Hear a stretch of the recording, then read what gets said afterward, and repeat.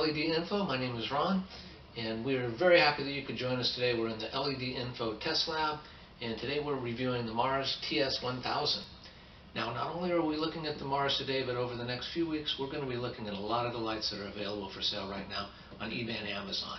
We'll be looking mainly at the reasonably priced lights, the kind that you would use in a smaller, at-home type of a project.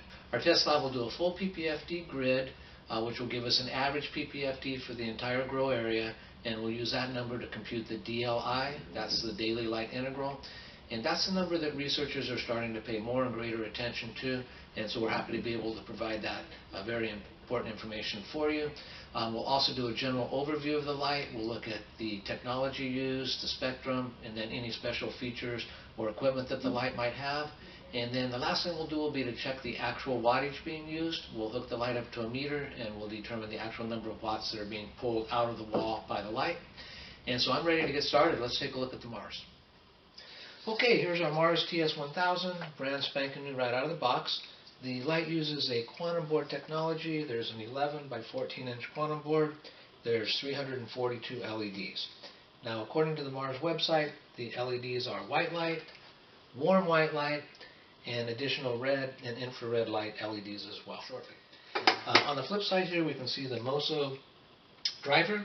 There's also a new configuration with the power supply. We have an on and off switch, the two connectors here for the daisy chain, so if you have more than one light, you can hook the lights together, and the all-important dimmer switch.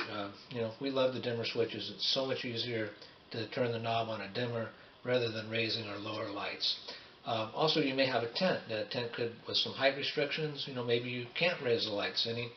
In that instance, you would just turn the lights down while the plants are little, and then as they get bigger and start to flower, you can crank up the volume on the lights. So, all in all, a real nice light, very well constructed, quality materials. Can't find anything wrong with it, and very anxious to check out some numbers here. Okay, we're all set. We're ready to go. We have our test chamber, which is a very nice 2-foot by 2-foot grow tent that was provided to us by Yellow Sky. We have our Mars TS1000 blazing away, and we've taken great care to place it exactly in the middle of the grow tent at exactly a level 12 inches of height. In order to improve the accuracy of our measurements, we placed a light shield here in front of the open area of the grow tent. You can see that the light shield is a couple inches above the light.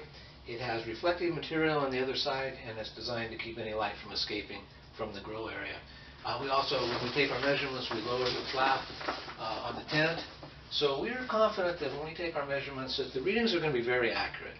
And we are ready to take those readings right now. We're going to take that all-important direct dead center measurement here coming right up. And I am really anxious to see how this light scores. Okay, so there it is. There's the dead center number for the Mars TS1000. Looks like 1266, or bouncing back and forth there between 1266 and 1265. So that's a very impressive number.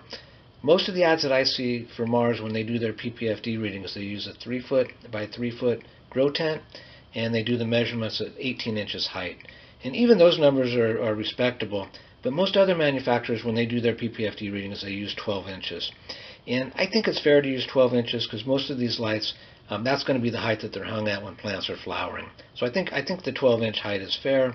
I'm going to go on ahead and do a full grid here. We have a 16-square grid. They're 6-inch squares, and we'll go on ahead and fill out that grid.